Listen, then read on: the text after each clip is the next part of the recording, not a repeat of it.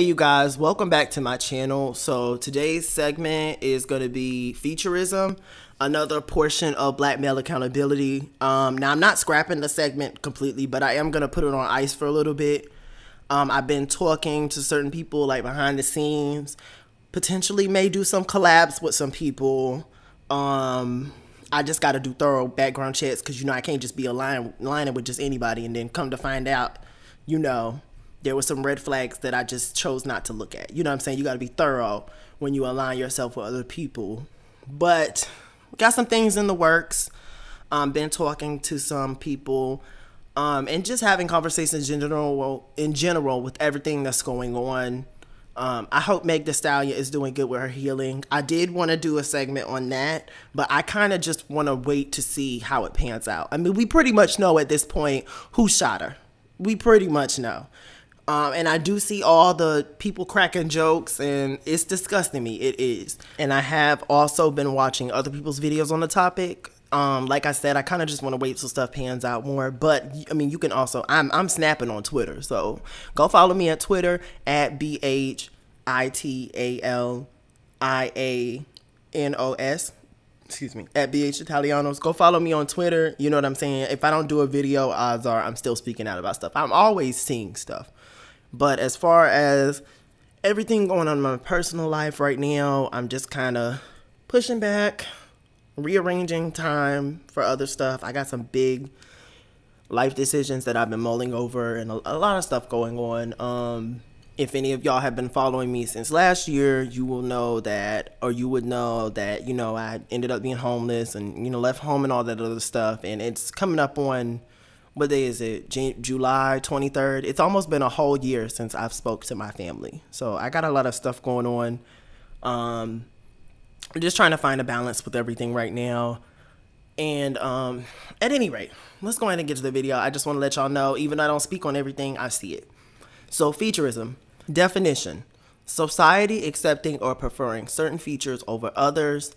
Featurism and the comments that come along with them are a form of microaggressions, and microaggressions are actions or words devised to underhandedly insult or put down minorities.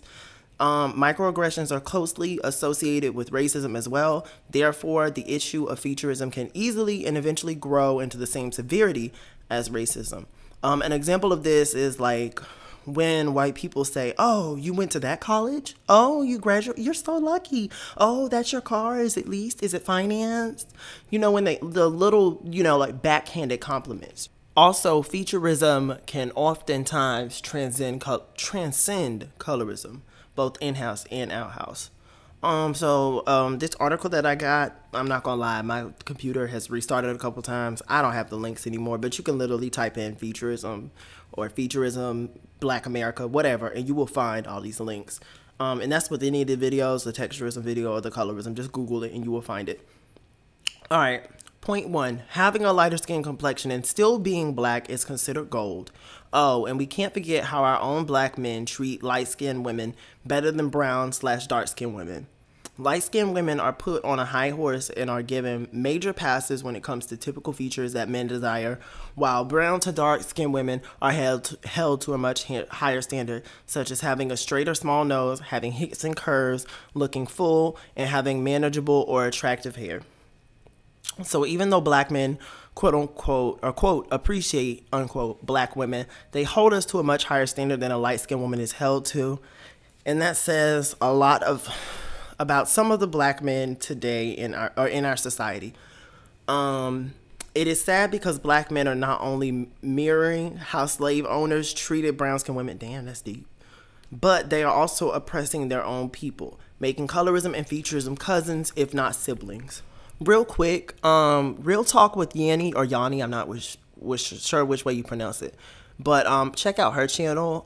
She's kind of like a Paris Milan, Queen Choma type of channel. Black women's issues, featurism, colorism, all that other stuff. I was watching some of her videos earlier, and one of the videos that she said resonated with me so much. When we're speaking about the black community, not just black men, but black women as well, we're talking about the collective, not the selective. And I feel like with black men, they kind of want to play like, oh, I'm a special unicorn, it's not me.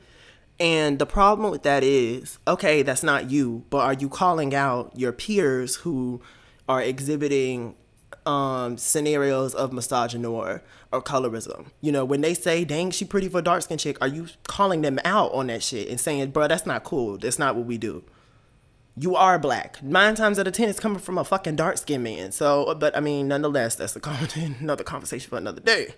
But for real, are you calling out your brothers when or your peers when they're making these certain remarks or talking about black women in a certain way, and women in general, but you know, black women, because this is black male accountability, but black women in a certain way. And you know what, actually, let's not even include other women, because y'all really only talk about black women like this. The same way that Kanye, the black woman nicely asked or was questioning what he was saying on that stage, excuse me, and he went off on her. Meanwhile, that white girl was snapping on his ass, and he hugged her ass.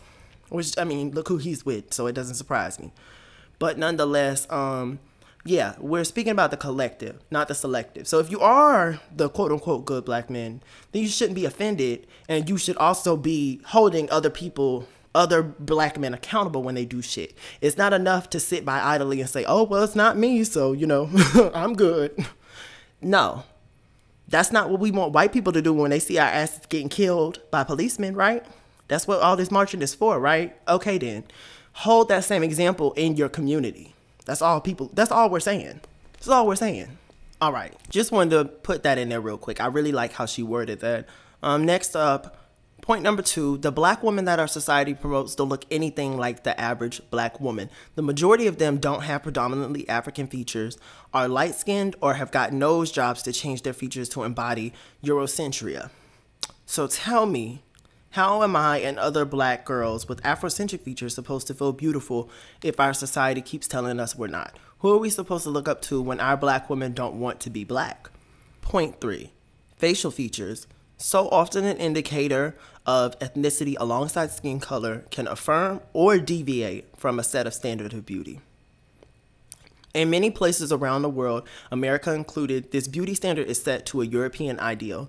Black women who have aspects of European features can be praised, but even in the moment towards greater diversity, women with traditional African features can feel left behind. Excuse me.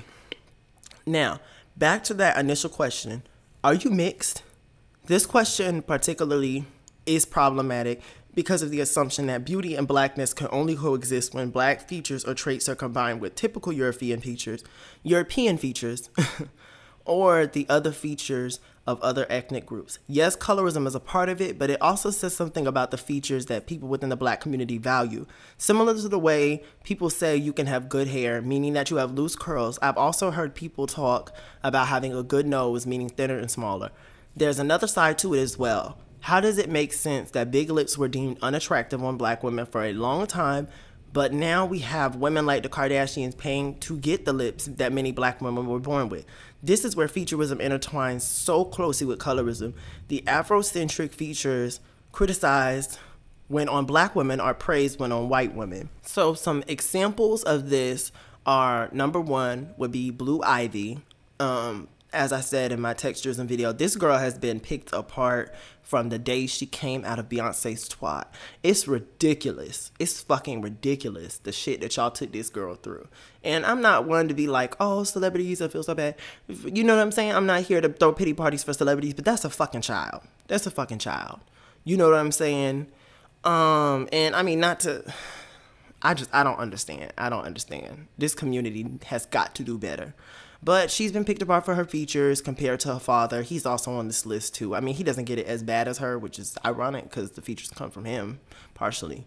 But, you know, there's all types of memes saying what they thought she would have looked like and what she came out to look like. And she's, you know, just her hair, her features have been the topic of conversation since she's been born. So much that Beyonce had to shit on y'all real quick in Formation. You know, she like her baby hair with baby hair and afros. She like her Negro nose with Jackson 5 nostrils. A lot of y'all was singing along, but she was talking about your black ass. All right, next up would be Megan Thee Stallion. Ever since Megan's came out, like, Featurism has just, it's not been her best friend. She's gotten bullied for her nose, the fact that she's a tall woman, and this is where I want to call a lot of you black men out real quick, because when we talk about colorism, y'all like to try to bring up heightism. But you see, when a girl's tall, then it's free game to make fun of her. But we can't talk about short niggas. Like, I don't understand. But that's another conversation for another day. Oh, see, the thunder was feeling me. The thunder was feeling me. What's up? But that's another conversation for another day. I just want to point that out real quick. Because niggas be quick to joke on Megan. Even today I saw Cameron repost a meme that basically implied that Megan was a tranny. Or a transsexual. Or transgender. Sorry, I don't know if we still say tranny. But transgender. To be politically correct. So she's just gotten it left and right. And it's so weird because, like, to me, she's sexy. That's an attractive ass woman. I don't understand. A lot of you niggas y'all hate blackness, and it's very evident. Tiana Taylor was just right, and Ari Lennox was right. They're also on this list after the next one, which is Serena Williams. Serena Williams, oh my God. God bless Serena Williams. She has gotten picked apart from not only black men online, but white men online as well. Her and her sister have taken a lot of hits for these black women, the up-and-coming black women behind them. As far as the tennis game goes, there's a lot of racism in the sport tennis. Oh, there's a lot of racism in America, period. But there's a lot of racism that goes on there.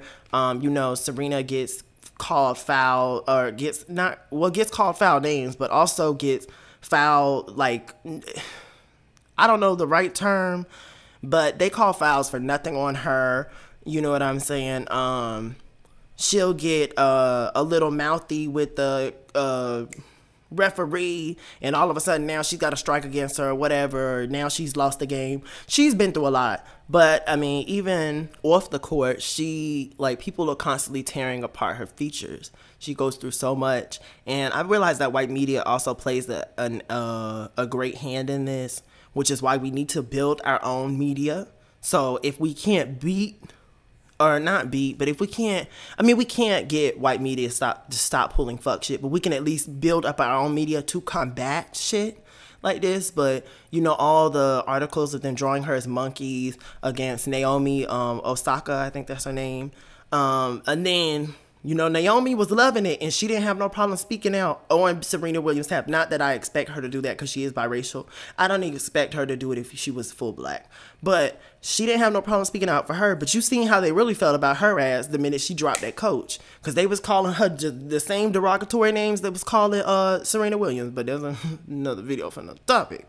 I'm going to need her daddy to pay them coaches. That is trash. But at any rate, yeah, like I said, Serena Williams, she's been through a lot, and it didn't get much better for her as far as online black men are concerned, with the hypocrisy of black women dating out versus black men dating out, as if Serena Williams would have been y'all's preference anyways, and as if Serena Williams didn't try to date black men. You know what I'm saying? She dated Common. I know that Drake's biracial, but let's keep it real. If y'all want to keep the girls as black who are biracial, well, then let's do it for the guys too. Drake is a black king. Boom. So she dated him. You know what I'm saying? She's tried. It just didn't work. You know what I'm saying? And I'm sick of how you sit here and go in on dark-skinned women on one page, but tell them to get self-esteem and validation, and tell them it's not your job, and then get mad when they go to other races for it. I don't understand that. Y'all, some of the most laziest Negroes ever, and just disgusting and mean and vile. But at any rate, that's that self-hate. It does a number. Next up, we have Ari Lennox and Tiana Taylor. We remember at the top of the year, I'm sure you do. I'm sure you remember at the top of the year, old lame-ass, corny-ass nigga on Twitter came out and compared them to pit bulls while saying they still have sex appeal. It's always the average and ugly ones. Like, I don't understand. Like, y'all niggas be looking like whole-ass thumbs. You look like a thumb on somebody's hand. On the hand of like a coal miner or somebody who work hard with their hands. Like, you should be thankful to, let me relax. We ain't trying to, see, that's why that's my podcast name. Let me relax. But at any rate, he came for them or he posted that tweet. Ari said, y'all hate blackness so bad. Tiana Taylor basically blacked her up, backed her up. And, you know, Ari, I think she went live and discussed it later. But it's just sad. These two women are so talented. Ari repping for the dark skins, Tiana repping for the brown skins. Tiana Taylor's album is fucking amazing, y'all. Like, oh my God. I think I might have like every song except for maybe one or two. Y'all check out Tiana Taylor album. And I'm not sure if Ari Lennox has done anything new recently. Last song I seen that was new from her was the Busted song, so I might be a little behind. But both talented women, and I think we really just need to start giving our black artists their flowers while we're here, so financially supporting them. You know what I'm saying? Y'all are upset that Nick Cannon apologized to these white folks. But let's keep it real. Who you think is paying more of Nick Cannon bills? White people who run, as far as not run, but even white kids. They buy the most hip hop. Now, I don't know if they buy Nick Cannon music, but obviously white people are a big part of his bread and butter.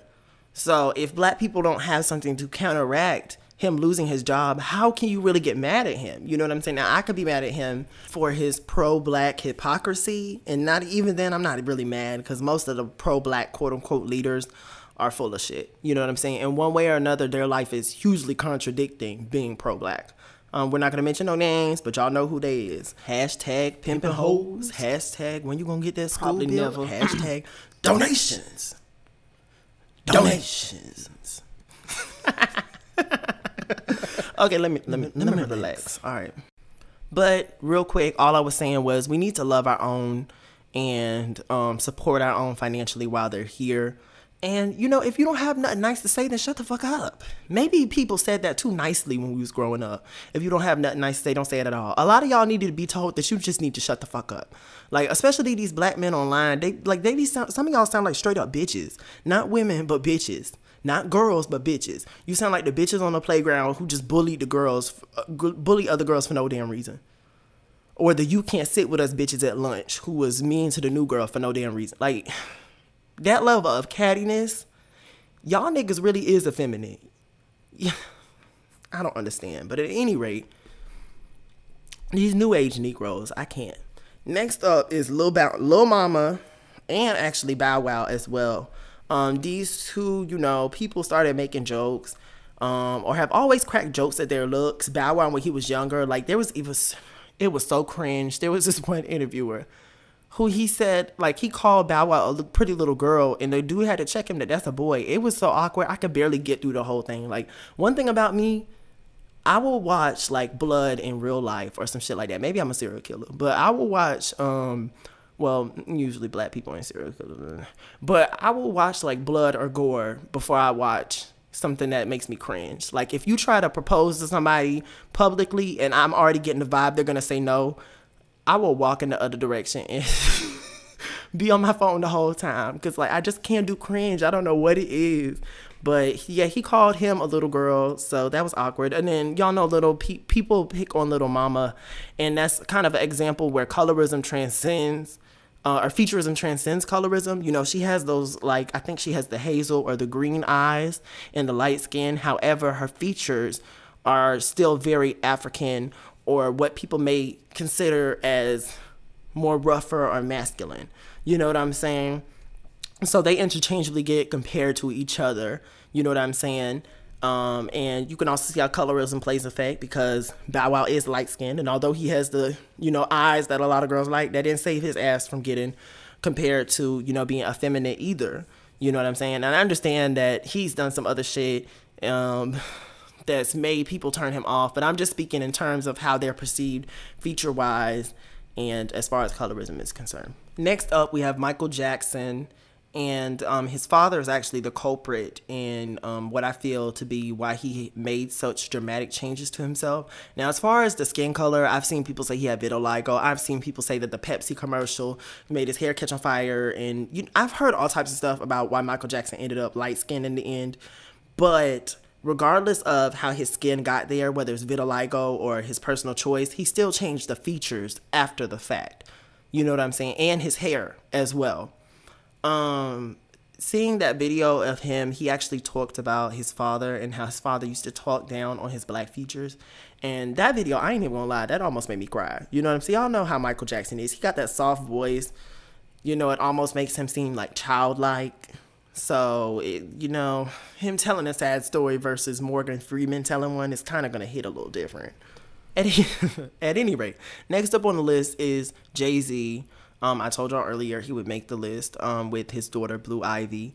I'm so glad Jay-Z is not a female. That would be so sad. Oh, my God. But he gets a lot of flack for his features, so much as that Beyonce responded to it in Formation. She said she loved her Negro nose with Jackson 5 nostrils. Yeah, he's the victim of a lot of featurism. I'm not even gonna lie. I'm guilty. This meme that I'm about to cast up on the screen, it has me dying laughing all the time. Oh, we're not supposed to say dying. It has me strong laughing. Me and my friend, we trying to stop saying dying and we weak. Because, it's a whole pandemic going on and your words have power. But at any rate, that photo had me crying, y'all. It's funny as hell. But we have to take accountability for that. Now, I don't know this to be 100% true, although I could believe it, because I just don't believe that girls are sitting on social media creating memes all day. And oftentimes, I don't know if I'm the only one that does it, but I go to the ads sometimes of the people who post the memes or create the memes. And a lot of times the page looks like it is ran by either a male or a black male. It's the way that you phrase the captions. It's the way the bio is set up, the types of memes. You know what I'm saying? There's just certain memes. Black girls or black women or women in general, they might repost memes, but there's memes that you could just tell a nigga made this or a man made this, not a woman. So a lot of us have to take accountability for that. You know what I'm saying? I saw some person earlier who was once again babying all these damn black men. I'm sick of this coddling, but he was talking about the fact that we laugh at Will and we laughed at Will's mental state and all this other stuff. And when I watched the video with the Red Table Talk, I don't think Will was crying. I think he was just annoyed with talking about this. And like I said, I don't have a problem with being a little gentler with black people if the energy was reciprocated on both ends. The way that people are handling August and Will, if this was the other way around, y'all would not be handling the wife and the side chick like that. And another thing that people are not doing is they're not remembering that Jada did not cheat on Will. Jada and Will were separated when this happened. I don't care how strong her and August's bond was. I don't care about the fact that he was still chilling or he was with the kids at one point and chilling with them, grew up with them. That don't matter. They were separated. They were separated. If you say we separated, you do you, I do me. Hey, I might just pop up with that female friend I had that was, we've been friends for 3 years that I met out of school. You know what I'm saying? It might happen. It is what it is. There was no rules on who they could, get with and not get with. And as a lot of black women pointed out, y'all made these memes, not us. We're just laughing. And I'm the type of person, I'm going to take out the bully before I take out the people who are laughing with the bully. Because if you take the bully out, ain't nobody got nothing to laugh at anymore. At least not as far as you are concerned. Hashtag whoop that hoe. So at any rate, also, if that feelings of reciprocity, if I saw the same people crying for Azealia Banks that I did, if I had seen the same people crying for Azealia Banks that are crying for Kanye West, then I would be a little bit more apt to cape for him. But I feel like a lot of the shit that he got going on is performative. If y'all want a full video on that, you can let me know down below. But pretty much, without going into detail, I feel like a lot of his shit is performative. I do think he has bipolar, I don't know the correct term, but I do think he is bipolar. However, or bipolar disorder. Sorry, brain went numb. But I do think he has bipolar disorder, but I think a lot of this is performative as well. So at any rate, going back to the next one on the list. Sorry, y'all. I have been on in a second. Kodak Black, although it's hard to view him as a victim of featurism, even I pointed out that, probably half the world doesn't view Kodak Black as attractive. Let's just be honest. And We can also go ahead and just lump Gilbert Arenas in there too, because ain't no need to spend so much time on both of these people. But obviously, they don't like what they see in the mirror, so they take that out on the women who look similar to them or just like them. So with that being said, now let's go into how this has affected black people in the long run. First off, the special snowflake mentality. You know, we see this when you have dark-skinned women come out and say, oh, colorism's just in your head, you know, because maybe they have blue eyes or, you know, keener features, you know, and they're kind of speaking out of place and trying to gaslight and pretty much piss off dark-skinned women and invalidate their experiences. Another way that this has affected us is the way we attack each other. Like, if you think about it, all roast battles, and even if you're not roasting somebody, if you're really going into it, 9 times out of 10, when black people go at it, it always starts with our features. Go look up some roast battles right now. I want you to Google or YouTube search roast battles and watch the first 3. I guarantee you gonna hear yo big face nose ass, yo forehead ass, all types of shit, you know what I'm saying? And I really just wasn't like, I ain't gonna lie, I've sat there and watched some people going on each other. I done laughed, you know what I'm saying? But it gets to a point to where like we really need to sit back and say, or peel back the onion a little bit more, you know. Excuse me. Janelle Monáe, she had talked about how hip hop is misogynistic and all this other stuff. DMX and Snoop Dogg were having their rap battle, and she had spoke out, and I'm sure she received a lot of backlash, but backlash for what she said. But she had spoke out and said, you know, the hip hop or the misogynoir hip hop and the way y'all can't wait to call black women bitches and all this other stuff. And I understand where the backlash can come from, but black people, like, we really have to get serious. We don't take each other seriously. We don't take a lot of shit seriously, and then we want people to conveniently take us seriously when we kind of want to pick and choose. Like, I can say that DMX, I have a lot, bruh. Let me go get my phone. All right. We all got our problematic phase. DMX, bring your whole crew, coming for you, make a move, party up. Here we go again. We don't give a fuck. Run, hide, duck, duck. We don't give a fuck. Okay, let me relax. Flesh of my blood, blood of my... I think they say blood. Look, it got the dot on it. I don't listen to that one as much. Dog intro, the rain, all I know, only. Okay. Number 11, I'm a bang. Hit the. Okay, let me look, y'all. Yes, y'all can tell I fuck with DMX, but I'm not gonna sit here and act like the music isn't a big part of why we're viewed as thugs in today's society. Like, come on now, you know what I'm saying? Let's not lie. I'm a rapper, you know what I'm saying? So if I can admit it, I hope y'all can be honest with yourself. By the way, go get that rich thought. I'm just saying. I'm a rich thought. Money over women, I'ma get wild. Fucking on your wife in a Benz high. Left with the keys like a pit stop. But with that being said, you know, my song is called Rich Thought. That ain't the most positive representation for the black community. You know what I'm saying? DMX is one of my favorite male rap artists. You know what I'm saying? I fuck with city girls. I don't put labels on shit. If I like the music, I like it. I'm not one of those black men who feel like I can't listen to black female rappers or female rappers in general. If they dope, they dope. It is what it is. And a lot of them out rapping these niggas. You know what I'm saying? But nonetheless, I don't have to throw the baby out with the bathwater. I like the fact that the city girls are brown skinned and dark skinned. That's good representation for unambiguous black women, you know, in their own way. Although it's, you know, through prostitution, they are kind of teaching women to be hypergamous, to know their worth, not just give your pussy away to, you know, just anybody. You know what I'm saying? In their own way, you know. So I take the good with the bad. You know, DMX. He's like, you know, the male version of Mary J. Blige. You know, he bought the singing and the pain rapping out. But with that being said, let's be honest. His rap shit is very violent. You know what I'm saying? It does advertise violence, gang violence. You know, we can't act like it doesn't. It's there. You know, if you want to enjoy it, that's fine. But don't be in delusion. If you want to keep your struggle love movies, that's cool. You can enjoy it, but know that it is struggle love. It is what it is. I'm sorry, y'all. We got really off topic a couple times. I'm trying not to make this video too long. This is what happens when I stay away too long, y'all. All right, next up, another way this has affected black people in the long run is an imbalance in healthy promotion of all shades of black people, both men and women.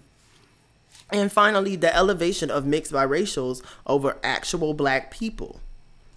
Now I want to hone in. This is black male accountability, so let's hone in on how black men contribute to the problem.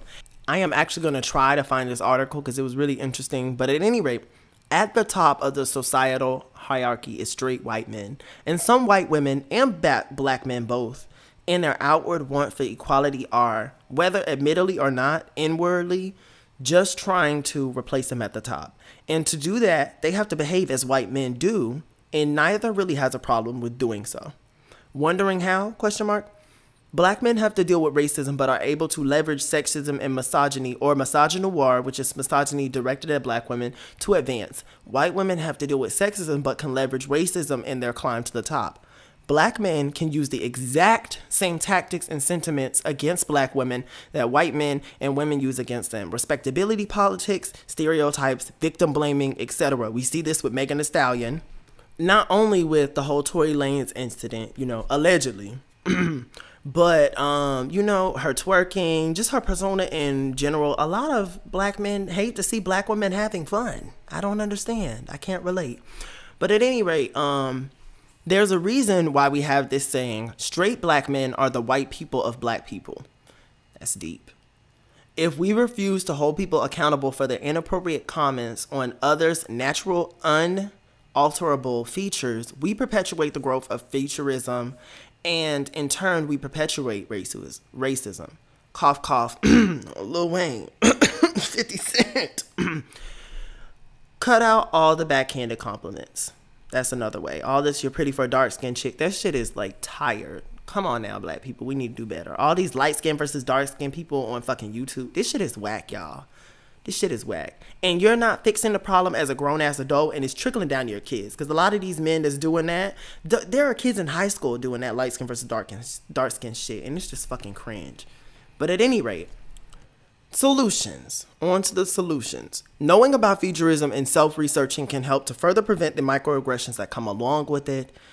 Featurism should be addressed and explained when recognized. In closing, toxic behavioral traits like this can affect anyone in our community, and the children of today already have enough trauma going on dealing with white supremacy and police brutality, aka cold-blooded murder. Let's not add on to that pain by continuing these cycles of self-hatred. All right, so that ends most of the isms that I wanted to cover as far as featurism, colorism, and texturism. Y'all let me know what y'all think down below. Sorry this video was so damn long, but your boy he ain't been recording like a week, so I had some shit to say. Had to get out some shit on the sidelines here and there. But y'all let me know what y'all think down below. If there's any topics y'all do want me to cover, let me know down below, and I will get back to y'all on the next video. Peace.